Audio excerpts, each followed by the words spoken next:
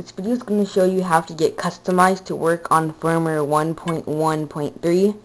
So first, SSH into your iPod, and then you're going to go to System, Library, Core Services, and System Version.plist.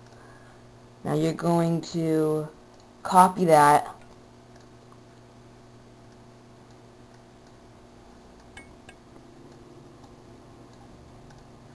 to your desktop and press copy.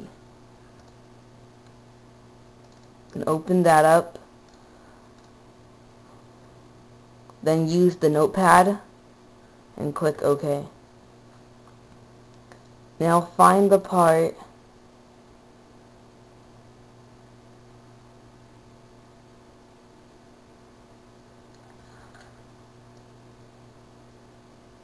right there at the end where it says string 1.1.3. You want to change that to 1.1.2. And then save the changes. And then you're going to want to copy that back in and press copy. And then if I ask you to replace it, click yes. And go over to your iPod. Go to all packages and install customize.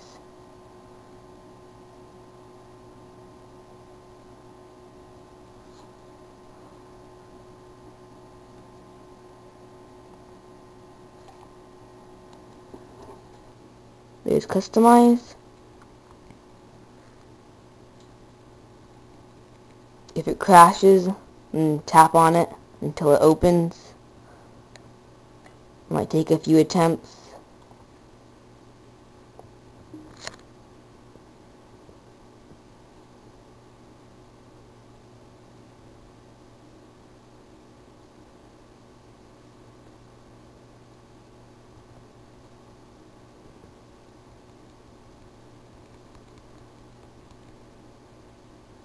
Okay, there. And now you can use customize. You can change call keypad and all this stuff.